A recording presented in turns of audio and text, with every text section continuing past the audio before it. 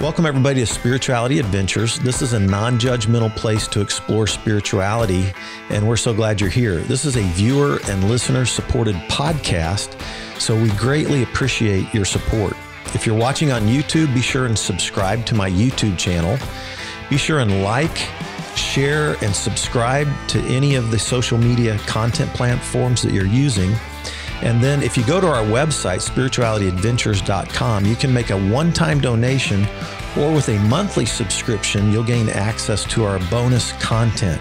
We greatly appreciate it. Thank you for tuning in. All right. Welcome, everybody, to Spirituality Adventures. We're glad you're joining us for this episode. And today I have Mike Morrell. And Mike is an author, a creative, a mystic. I actually ran across Mike first time, 3 years ago or more, maybe the first time I read Richard Rohr's book, The Divine Dance. And one of the things I noticed is that it was co-authored by Mike Morrell. So those of you who are watching on our video, our YouTube, you can see strain really hard and see the fine print. Mike Morrell. This book has been endorsed by Paul Young on The Shack and Bono, and I mean every other kind of person that I really have learned to love these days. And so I thought, gosh, and I was hunting around on Twitter, and I found Mike on Twitter, and I sent him a direct message, and actually he responded, and he's got, I don't know how many thousands of Twitter followers you have. So I was really shocked that you responded. And then I've been hunting you down ever since, right? So I've been trying to do this. After that early promising indication of response, Mike's ADHD kicked in.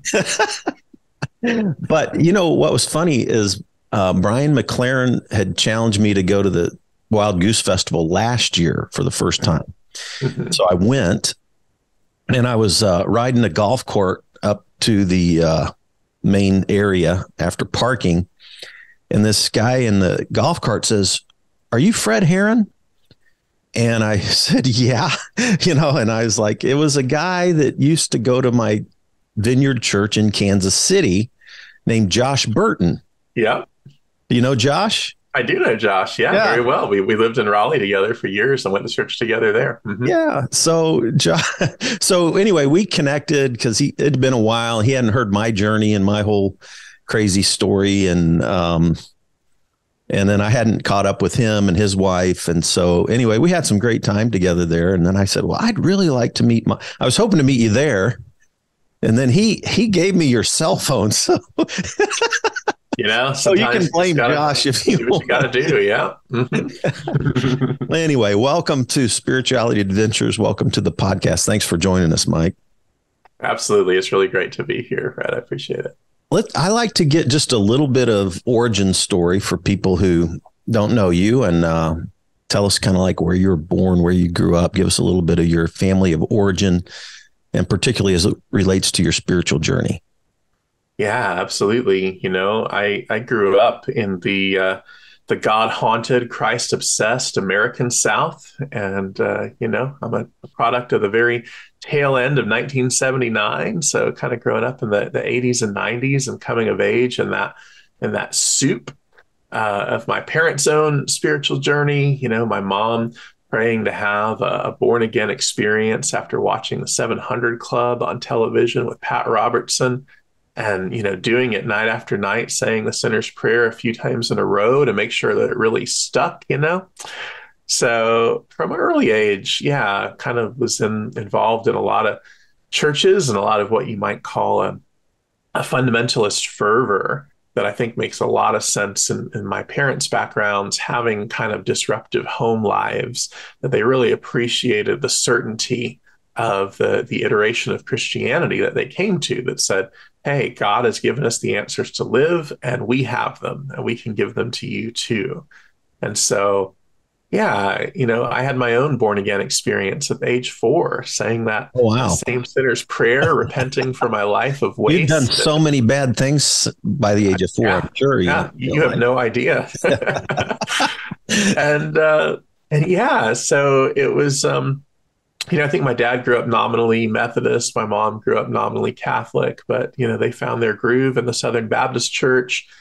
until that began to be stale for them in some ways. And meeting a couple who owned a bookstore in our town of Douglasville. One night they prayed at their table, knowing something was different about them, and received a baptism in the Holy Spirit experience that for them enabled them to quit 20 plus year smoking habits cold turkey. They never looked back, never Wow. picked up another cigarette. So suddenly we were Pentecostals. And, we were going to a bona fide, independent, holy roller church with tambourines and dancing in the aisles, and such a culture shock, but way more fun than Baptist church. So I was down with it. And, sure enough, following my parents' footsteps, had my own baptism in the Holy Spirit experience shortly after that at age 9. And, yeah, then there were some scandals involved in that congregation. And, my parents got a bit turned off. We started going to an Assemblies of God church that was a little bit more buttoned down, but still had that Holy Ghost fire in some ways. And yeah, so it was kind of meandering through that journey. But my parents eventually got disillusioned with that church too, and more or less stopped going to like regular congregations. And so by high school, I was a little more on my own. I was homeschooled also for 7 years during the midst of all this, because my mom was just such a high achiever and wanting to do what was right and protect me from the evils of a secular education. And so, yeah, but by the time, high school age rolled around, I was hanging out with this group of conservative Presbyterians, but they had like a big theater emphasis, a big arts emphasis. And so they would like write their own musicals during these summer camps of the arts. And, the boys and girls even had desegregated youth group and could talk to each other, unlike what the homeschooled contingent of my AG church wanted to implement. So felt like a breath of fresh air comparatively. I begged my mom after the second camp of the arts one summer to let me go back to school in 10th grade. And, finally she relented. I think she was tired of fighting with me, because if I had been unschooled as opposed to homeschooled, there's this whole unschooling phenomenon now where you kind of innovate the curriculum with your children, you let them follow their bliss and kind of learn what they want to learn. That probably would have been more suited to my disposition, because I would end up like on the one hand reading the encyclopedia for fun and reading like entire science fiction novel cycles, because I was so interested in like particularly Isaac Asimov and all of this stuff around robotics. And, he packed a lot of actual science into his storytelling.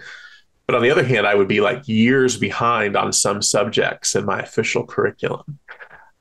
So, finally got to go back to public school.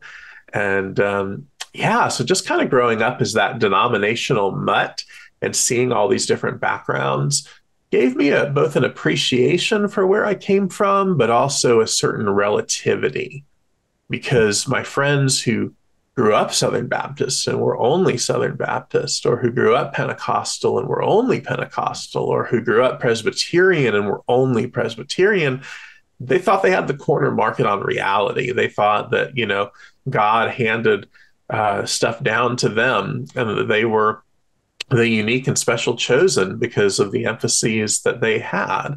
And I just kind of saw behind the curtain by the time I was a teenager, and like, yeah, y'all all think this. Yeah. You can't all be right. Exactly. Doesn't mean that you're all wrong either, but, there's a little bit of a hubris problem going on here. Yeah. So they finally got it right after 2,000 years after Jesus. Exactly. They finally nailed it. They got it. Exactly. So, man. Yeah, I mean, relative to my current journey, I think two things happened that were impactful, maybe three. One is in this Presbyterian church one day, I was like a volunteer worship leader, even though I didn't play an instrument and could barely carry a tune in the bucket. But Presbyterians had way lower standards than Pentecostals for musical excellence. And so I was like helping prep for a service, and I was just sitting down in one of the chairs, and I popped open my Bible to John 17 and read it for the first time. And John 17 is this, I think it's typically called like the great high priestly prayer, but it's this very mystical prayer by Jesus about divine and human interpenetration, about the sort of indwelling of the Father in him and his indwelling in the Father, and then how they are indwelling Jesus' followers and Jesus' followers are indwelling them. And it's not just them, but all the followers who are to come in succeeding generations are just going to be dwelling in the love and the presence of God, where you kind of don't know where one ends and the other begins. And it's just like, I've never heard this preached before in all of my years of sitting in church now. And it was just this like revelation. It was like, what is this? And Jesus is praying it. Presumably it's, true. How do we experience this? And it was an open question that after I finished high school and as I was entering college, I started hanging out because of a cook in my summer job restaurant where I was a dishwasher. Discovered this house church that was practically in my backyard. And in this house church, it was very different than any kind of congregation I'd ever been a part of, because they all took responsibility for the direction of the church. There were no paid clergy. The gatherings were open and participatory, and they were really into Christian mystics, which I hadn't really even heard of before that. I didn't know there was such a thing as a Christian mystic. Yeah. It sounded like one of those quote unquote new age things that my mom was so scared about.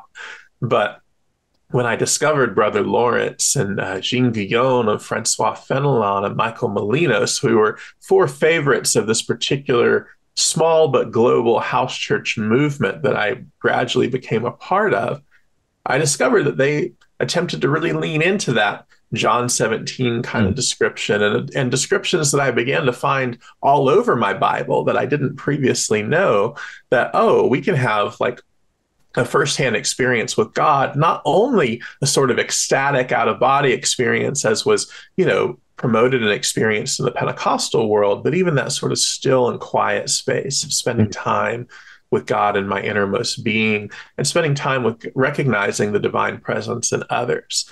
And so that kicked off a decade with this house church movement where it really leaned into that and also began reading outside of those four mystics. And, that plus the advent of the internet and its ability to connect weirdos from all over the country and all over the planet really changed my life forever. Yeah. Wow. So you went to college at Berry College? Yes. Uh-huh. Where's that located? Berry College is in Rome, Georgia, which is sort of North Georgia area. Mm-hmm. And it's one of the world's largest college campuses, even though there are only about 2,000 students there. And you did creative writing there? Yeah, I majored in journalism and I minored in creative writing and religion, which, some of my atheist friends will say those two are the same thing. Yeah. And then I remember you told me your wife had been involved in the vineyard at one point. Yeah. You met your wife at college or after college? No, before. We met in high school. We met at the Presbyterian church youth group. Yeah. And yeah, Jasmine, had a background in the vineyard, first in Virginia, where she grew up, and then when they moved to Georgia. So kind of rolled deep in your background. And as I was saying before we started recording, I was very, sort of secondhand influenced by the vineyard vis-a-vis the Brownsville revival, which swept through the Assemblies of God. And I still kept in touch with my AG friends, even after moving on to the Presbyterian church. And so loved that sort of early 90s vineyard worship, which in a lot of ways kind of harkens to that devotional and erotic stream that is present in mysticism and Christian mysticism through the years, arguably starting with Bernard of Clairvaux and his commentary on the Song of Songs, where you start, seeing this idea of viscerally entering into the bridal chamber. It's it's a lot of, cross-gender role play, frankly. And it's amazing that so many evangelicals do sing love songs to Jesus, even though, it often gets maligned as people begin to deconstruct their faith. But, it's fine for heaven to meet earth with a sloppy, wet kiss, if that's what you're I was just going there.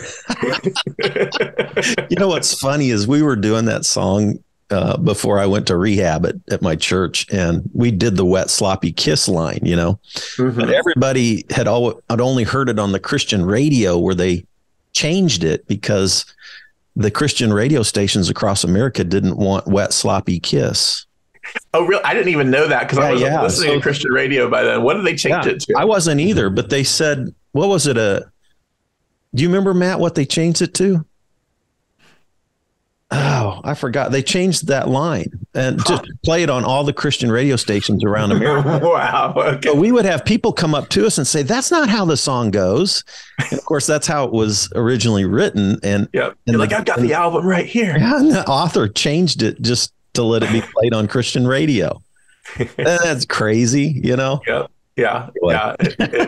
It really is. And as an aside, like I've gotten to know so many CCM musicians over the years, and some of them probably don't want to be named publicly, but some of them, everybody knows about, people like Jennifer Knapp or Derek Webb, who I grew up listening to and who have become friends because they're on this journey of just sort of deconstructing their faith and reformulating something that feels healthier and more vibrant. It's just like, so many of us are on a journey, and so many others are afraid of that journey, but it's kind of like, come on in, the water's fine. Right.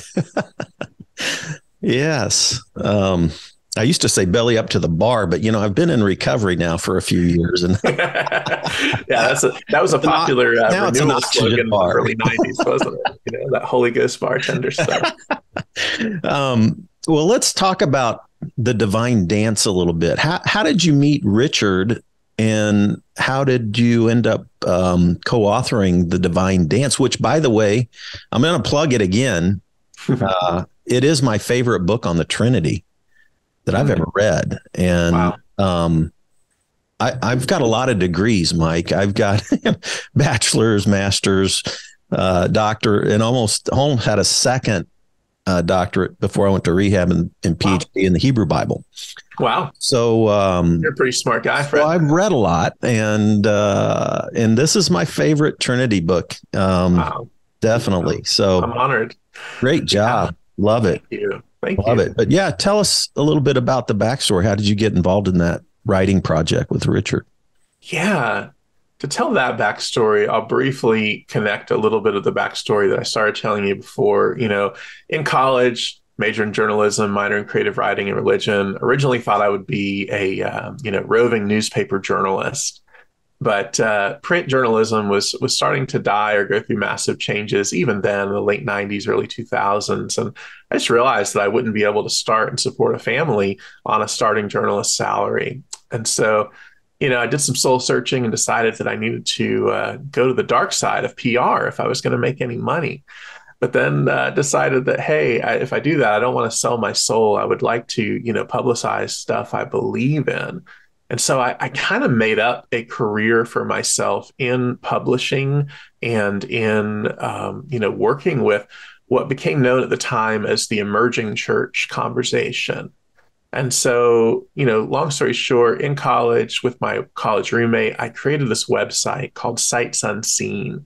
And at its height, it was a directory of over 10,000 websites that networked together various alternative Christian phenomenon, be those websites, blogs, forums, churches, intentional communities, etc. And I had them all categorized, but they were all on like one giant page. Originally, it was a GeoCities page, if you remember GeoCities.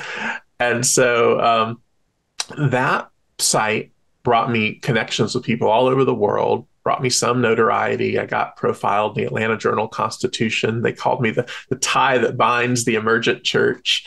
I try not to let that one get to my head. I'm a 24-year-old, but and so within all that, I ended up connecting with a West Coast emerging church network called The Ooze.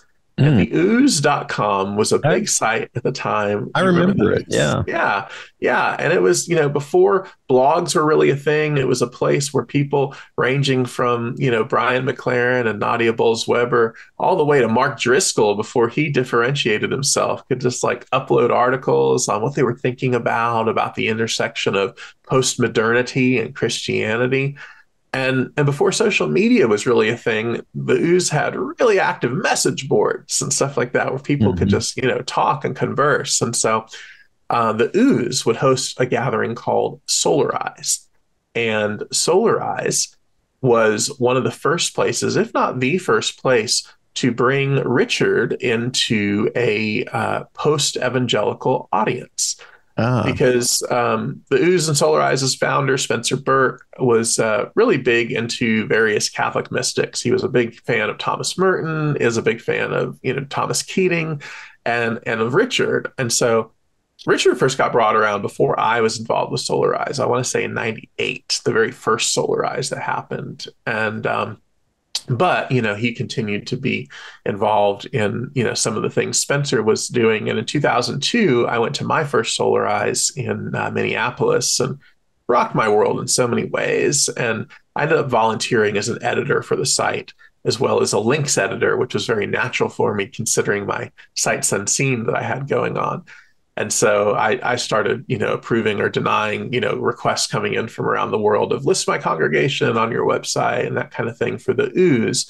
And it was through that I did get to first meet Richard through, I want to say it was 2007, Solarize in the Bahamas. We had it out in the Bahamas, suffering for the Lord, and yeah, and Richard actually was the very first person who typed me on the Enneagram during that conference, because there actually weren't a ton of people who showed up. A lot of congregations were stingy with their budgets and said, no, we were not going to send our pastor to the Bahamas, even though it was priced comparatively to going to Omaha or something. right. So, there was only about 100 people there. And so we all got a lot of time with Richard, with N.T. Wright was also there. Brennan Manning was also there. It was such an amazing group of people. Cool. This woman, Rita Brock. But yeah, so I got to know Richard through helping with event coordination with Solarize. And just as an aside, I want to put in a plug. Solarize had been gone for the better part of like a dozen or more years, but it's actually coming back. There's a new Solarize that's going to be happening in late May. So since I know this is airing soon, just want to say that if you go to solarize.org, it'll be happening on the West Coast. There's no celebrity speakers or even presentations. It's a very collaborative, bottom-up gathering this year. And so, it won't take any more time to talk about it now, but I'm going to try to actually make it out there. It looks to be a really special gathering. So it's cool how some of these things come back around. But then I helped start this thing called, as we were talking about earlier, the Wild Goose Festival. Yeah. And, being part of the founding of the Wild Goose Festival, myself and Gareth Higgins and a woman named Laurel and a guy named Jacob, we put it together. And Richard was a very strong early supporter and was out at our first couple of Wild Goose Festivals. What year did that start? 2011. Okay. As I told you, I went last year for the first time. Brian McLaren had encouraged me to go, and sounds like he dared you. Yeah, right. Double dog dare you. Yeah, right. But since then, so some of my listeners have listened to quite a few interviews with people that I met there. Stan Mitchell probably be one of them that you would know well. Yeah. But I could name a bunch of others. But I even did Frank Schaefer and I connected, even though he wasn't there. We connected through another friend. And Frank is such a goose presence. Like Richard, he's been a big supporter from the beginning. Yeah. Yeah. Anyway. Yeah. So when that was 2011, and that was kind of, that was when the emergent movement was still kind of, would have been the tail end of that, or the early or the latter part of that. And then, I mean, I don't know. We can parse it different ways. Some would say that the emerging church died by like the early 2010s. Some would say that it achieved its ultimate victory and, began to super influence mainline congregations and, and morphed into an even more diffuse movement known as progressive Christianity. And certainly Wild Goose, has become the cornerstone gathering of that kind of space. So, I mean, my quick and dirty sociological take on that is that, the golden era of emerging church conversation was late 90s through about 2004. So I want to say like 97 through 2004 was basically a conversation of the people who were asking the questions for the people who were asking the questions. And then in 2004, a Christianity Today cover story came out called The Emergent Mystique. And it was, largely a criticism. And then it began drawing the attention of evangelical scholars like D.A. Carson and others. And, the young, restless, and reformed movement of the time, the neo-Calvinist bros. And at that point, suddenly we weren't just able to have our own conversation. It's kind of like what happens with terminology, like what happened with the term woke, how woke was originally a term within the Black community to talk about being vigilant, being awake to injustice. But then when right wingers got a hold of it, it became a slur. Similarly, back in the mid 2000s, emergent became a slur for everything we don't like. And at that time, evangelical media still had, some sway. I would say that now, while it's still quite loud, it's in its last gasps of relevance and really beyond relevance in so many ways. But at the time, we could no longer really have the conversations we wanted without having to defend every syllable we uttered. And that just really changed the contour of everything. Yeah. But I'd say by the early 2010s, evangelicals got a little tired of fighting with us, at least for a while. And, the movement began to morph and differentiate itself and go into mainline, denominations like Episcopals, Disciples of Christ, UCC, et cetera, where this wasn't controversial, where they appreciated the infusion of new life, even though it was challenging for them in some ways, how us post-evangelical emergents were also wanting to rethink not just beliefs, but praxis, rethink how church is done, sort of aesthetically and organizationally, et cetera. But yeah, that was an interesting hinge point. You're right. Like Wild Goose, I think you could say is the outgrowth of a lot of those early conversations. Yeah. Yeah. Well, cool. I've interviewed Doug Pagitt. He was coming through Kansas City a few months ago, and I said, well, come hang out with me, so we Awesome. stayed with me, and we had a little bit of conversation around that too. Kind of interesting perspective. I tease him because when he was starting that leadership network thing, he made the cutoff age. You had to be born 1964 or after. And I was born 61. And I was like, Doug, you could have saved me from this crash and burn that I went through. Maybe if you'd have let me in. I tried to get in. You could have joined, the Terra Nova Project, became Young Leaders, became Emergent Village back in the day. Could have been exactly. Anyway, I was just So I was on the other end of the spectrum, very young when all that stuff was happening. I was often the youngest guy in the room at places like Solar Eyes or the Emergent YS conventions that happened in Nashville. But I was interested in the conversation, and yeah, through that sort of event planning hat I wore, that's how I got to know Richard. And then through my publishing hat, I have this network called Speakeasy, and we do book launches for authors and publishers in contemplative and progressive Christianity, as well as interfaith titles. And so I've gotten to work with hundreds of amazing authors and really great publishing houses over the last 16 years or so.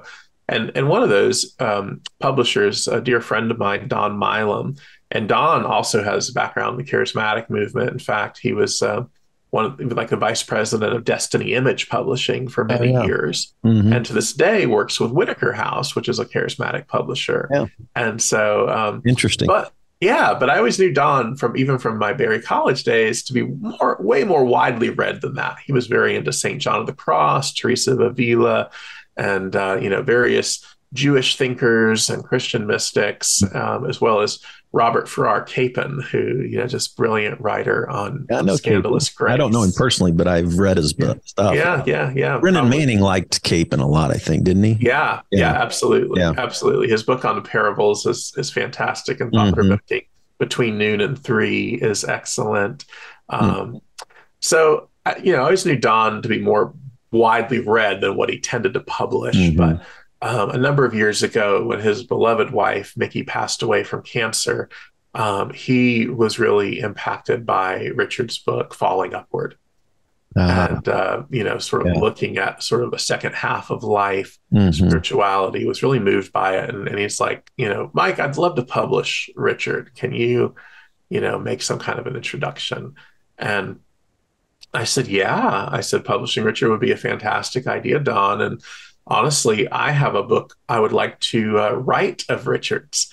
I said, he at the time, another contemplative teacher that kind of swims in the same circles with Richard, Cynthia Bourgeau, had published a book called The Holy Trinity and the Law of Three. And so I have her name written down here on my things I wanted to talk to you about. well, Dance because, well, as I told you, I was reading your footnotes, and that one stuck out to me about the difference between two, dualism, binary, and three. Yes, that whole thing. And then you also referenced in the footnote this. I don't know how to say his name. That G.I. Gurdjieff. How do you say it?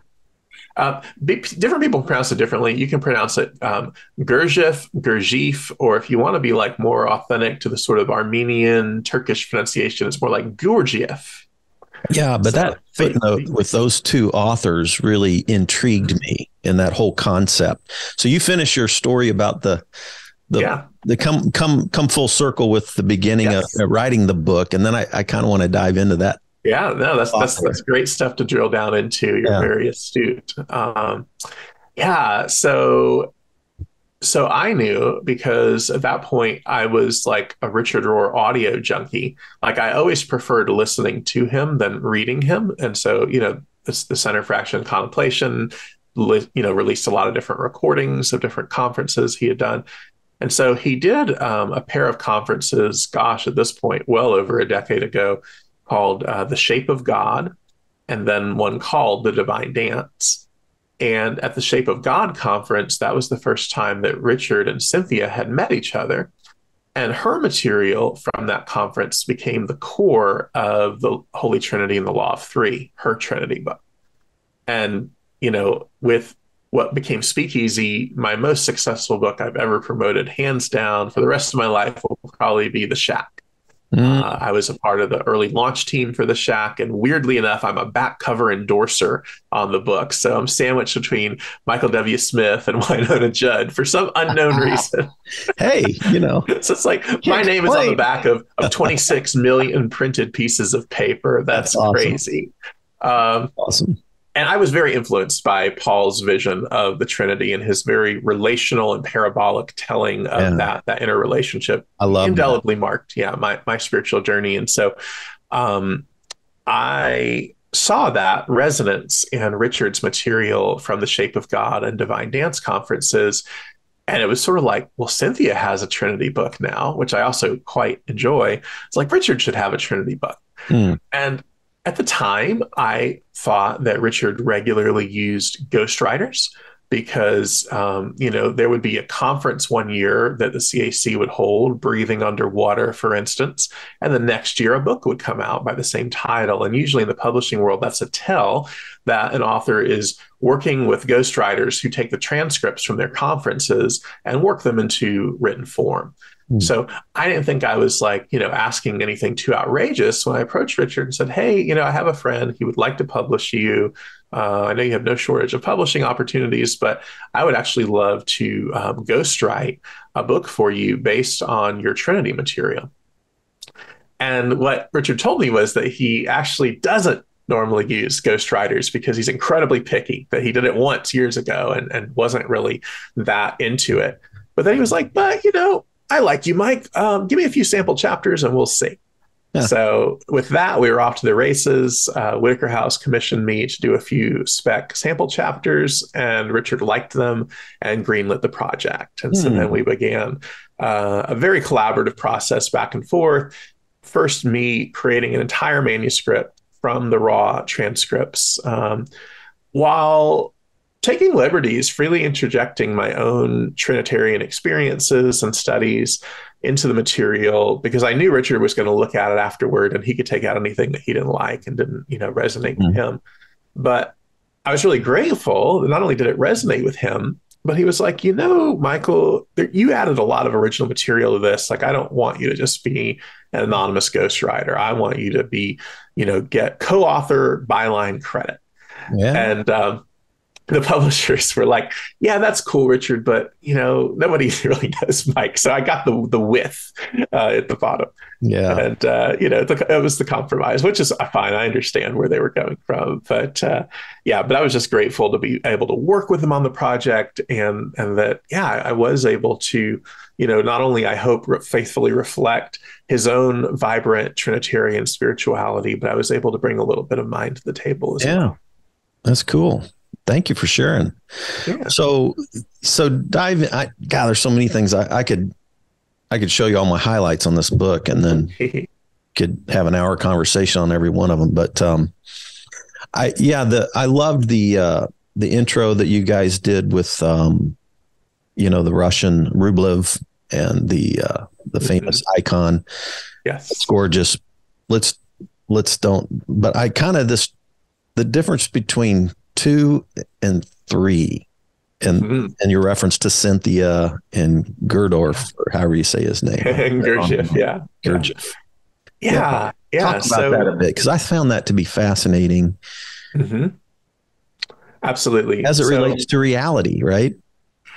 It does. a lot of our Western civilization and Western philosophy is underpinned by, kind of a Cartesian dualism and also a Hegelian dialectic. And those are, fancy words that just basically mean like, we take the idea that everything in life is there's, this thesis and then there's an antithesis and then they're in conflict with each other. And then there's, maybe some kind of new synthesis that's born that's like an amalgamation of those two. And whichever one wins, whichever one comes out on top, carries the dominant theme of the day into what's next. And that would be a sort of a binary metaphysic. And what Gurdjieff gets at with something he calls the cosmic law of 3 is that, and Cynthia names it, a ternary metaphysic, a triune metaphysic. And the idea behind the law of 3, and I should pause here and say I'm barely qualified to speak on the law of 3. It's a very deep concept, and there are people who work with it their entire lives. So take this as a very quick and dirty sketch. But the idea is that, in fact, there are 3 constitutive forces in reality when we're making life decisions, when we're talking about big social movements, when we're talking about just about anything, that there is a affirming force. There's a denying force, which on first blush can sound similar to a Hegelian dialectic, but then there is a reconciling force that is not a synthesis of those two, but it's yet a third motion, what some might call grace, and that those 3 interact in unique ways and then create a fourth phenomenon on a new plane of arising. And when you add that third force in, that reconciling force, it does a few things.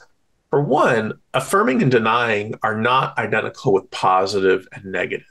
So affirming force could be someone declaring war and advancing a war, but they're in the affirming position of that metaphysical turn because they're the ones, advancing something. So it could be a negative thing that's being advanced. Denying force could be someone resisting that war and saying, no, it doesn't go any further than right here.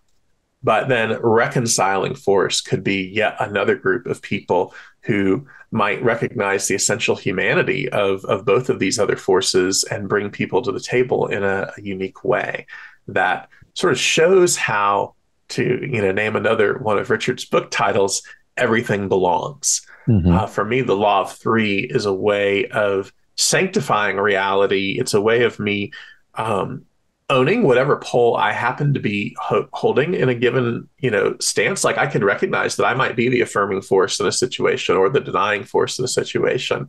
And I can be recognizing third force or reconciling force when I see it and honoring all of us in the process. Mm. And so it's not abdicating the particularity of my place, which I feel like sometimes non-dual cosmologies just kind of dissolve into a soup of, everything's all good, man. But that's not often how reality works. Like the non-duality is, I think, more about seeing the hidden wholeness that underpins everything, seeing the underside where the threads come together in the tapestry, but it doesn't mean that we cease to be distinct threads. Mm. And so, law of three is one way of Mm. recognizing and honoring that process. And Gurdjieff also called the law of three the law of universe creation, because he said this is how new things are built, because these three forces come together, create a fourth new arising, not unlike how in the opening of the Divine Dance, Richard introduces this idea that I have to say, art historians haven't been too enthusiastic about, but the idea that there's glue on the front of Rublev's Trinity and that it used to hold a mirror there. I think that the spiritual truth is valid regardless of what may or may not be the case historically. Right. But the idea is that there's, the gaze between the Father, Son, and Spirit, as we traditionally name these three forces, and that in that gaze is the hidden fourth member of the Trinity, which is us, which is cosmos, which is creation, which is all reality. And so, I think that it shows, it's kind of like a water wheel in motion. It shows the possibilities of honoring the relationality of reality. And to me, that's the heart of what Trinity means. Like, if God is relationship in a meaningful way, and if that's how we Christians come at the sort of monotheism club in a very strange way that our Jewish and Muslim siblings in spirit are like, what are you talking about? Are you idolaters? Right. And we're like, no, man, the one is not in the community. And so if that's the case, like, just try the right mushroom and you'll get it. Right, you'll get it. And I think that the contemplatives do in so many of the traditions, but it's like,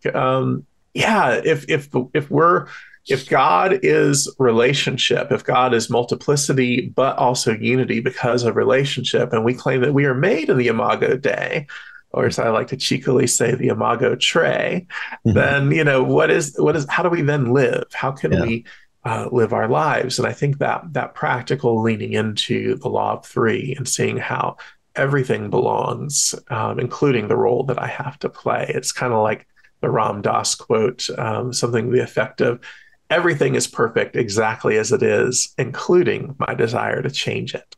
And it's just like, that's just such a good perspective for me to hold, at least in my life. That's beautiful, man. I always just talk unity and diversity, but I just love the way you parse that out with all of those ideas, interplaying into that. Really beautiful.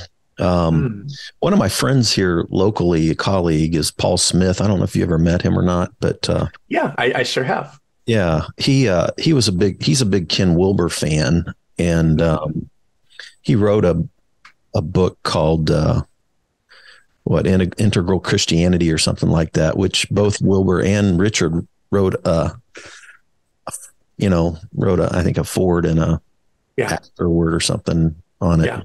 I love Paul's work, and I love the Integral Christian Network that he founded that continues to bring all kinds of really cool practices to the table, including what Paul calls like we space. And Richard and I try to get at that too with the exercises that are in the back of the book. I don't know if you've ever tried any of those out, but they can be pretty potent. I've done. In fact, this morning, I do every Tuesday morning. This is a Tuesday we're talking on at 9:00. I do a centering prayer. I'm also doing training with mindfulness meditation with Jack, as I told Jack Cornfield and Tara Brock. But then but the centering prayer group is there's a guy named Jack Willem, who was actually on Richard's board with the Center for Action and Contemplation for several years. And it's a group of old guys who get together. Sorry, Jack, if you're listening to this or any guys that listen to it. No, but we do a centering prayer practice where we do a 20-minute sit, and then read a couple of read something from Just This, Richard's little thing, and then just reflect on that kind of stuff. But that's awesome. I'm curious, since we jumped on that, what what do you see as the difference, or is there a difference between, because I feel like I'm new to all of this stuff, right? Mm-hmm. Sitting in contemplation or sitting in, mindfulness meditation with my brain is really challenging. And, and so as I've learned, it is for most everybody. Right. But yeah, I was wondering, is there a difference between contemplative prayer and what we might call mindfulness meditation? There's certainly overlap. I'm trying to figure out if there's a difference or not. Yeah, it's a great question, and I was going to ask you even before you asked me the question. Have you read any of Cynthia's work? No, and that's is one of those ones where I haven't got to it yet. I'm chasing down all these books. Ecclesiastes wrote of the writing of books, there is no end. And I think, man, you wrote that thousands of years ago. If you could only see today, the publishing statistic I put out there is like, I think these days, like 2 to 3 million books titles a year are published in the English language alone when you count, ebook releases and self-pub. So, no shame. There's so many books out there. But if you're doing the training with Cornfield and you already have a centering prayer practice, I think you would really find some good clarity, or at least food for thought, in a couple of Cynthia's books. One is called Centering Prayer and Inner Awakening. And her sequel to that she released just a few years ago, I want to say, is called The Heart of Centering Prayer. And so what I'm about to say in response to your question is, in some ways cribbed from her, but it maps with my own experience. And that is that a lot of mindfulness meditation practices, as they've come to us through transcendental meditation and various Eastern practices, are concentrative practices. The idea is that we're maybe focusing on a point, or we're focusing on clearing our mind. Whereas centering prayer, as it developed from influence through the English mystical classic, The Cloud of Unknowing, is a surrender practice. And so, some people who are proponents of mindfulness meditation actually criticize centering prayer, saying it's more like a drunken practice, because you're not trying to clear your mind. You're not trying to stop your thoughts. In fact, it's built into the process that you're assuming thoughts are going to continue coming while you're there on the mat. And it's more about a releasing. It's about exercising this kind of inner muscle of the mind and really of the heart, where we are letting go of each thought as it comes. And, Cynthia's take, and I believe that Basil Pennington and Father Menninger and Thomas Keating, who sort of innovated centering prayer, endorsed this perspective, signed off on it, was that the goal of centering prayer is to become useful precisely the moment we leave our meditation cushion. That if we practice this sort of inner muscle of the heart, continually releasing, continuing letting go into our sacred word, into the presence and love of God every time a thought of any kind comes up, suddenly it's easier, if we're caught off in traffic, to feel that and let it go. It's sort of a catch and release kind of mechanism. And so it's a centering prayer, I think at its best, is it's a kenotic practice, and it's a tantric practice. And by tantric, I mean sort of embracing the idea of life, of God, of love being abundantly available and supportive through kenosis, meaning that, like that great Philippians hymn where, Jesus doesn't consider equality with God something that he clung to, but instead, taking the form of a servant, lets go of it, releases it. That he does that, and it's like a centering prayer motion of release, because he trusts ultimately in the provision of his divine Father. He trusts that more will continue to pour through, so he doesn't have to store or collect or hold on to those energies.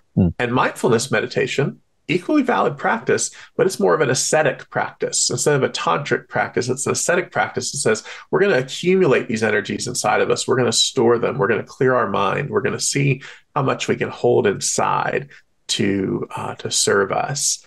And so it's, ascetic and tantric are two different spiritual approaches, and they both have very time-honored lineages. They both have critiques of the other.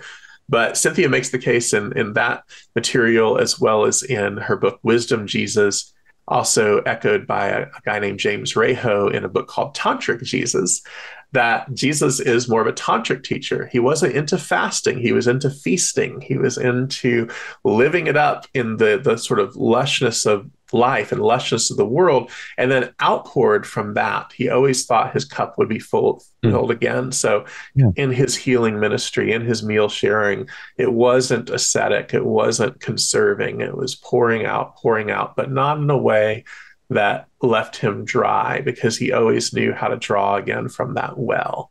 And I think, and ideally, that's something that centering prayer can do.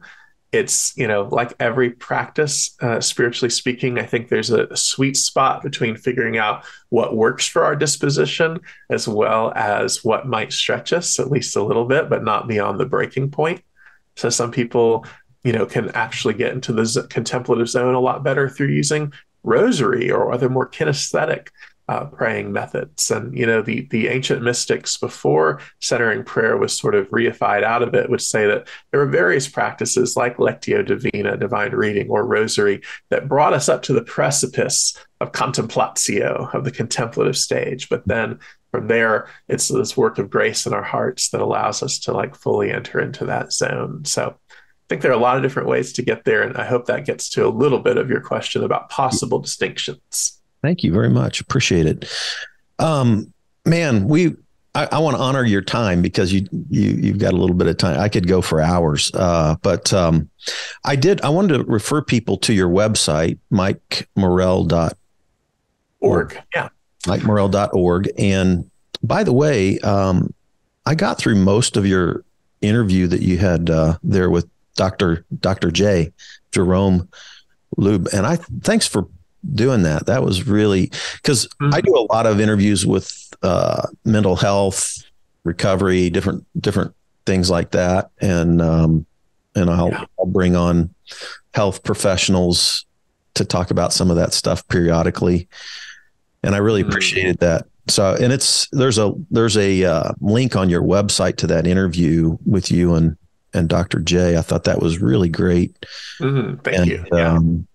Yeah, it was kind of interesting to hear how your journey, your spiritual journey, your contemplative practices, and your mental health have all gelled together. They all drive each other. That's where I'm at.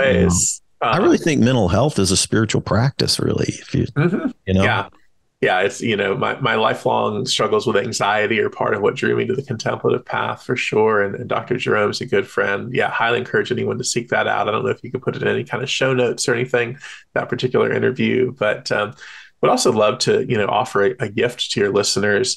Like, if you've enjoyed this conversation around the divine dance, I actually give away a bonus chapter of that book on my blog. So if you go to Mike Morrell, MORRELL.org/bonus chapter, I give away a bonus chapter where it's stuff that, Whitaker House, as gracious as they were putting me on the cover, weren't going to let me include in the book, which is some of my own personal and mystical experiences around the Trinity and what inspired me to want to be a part of this project.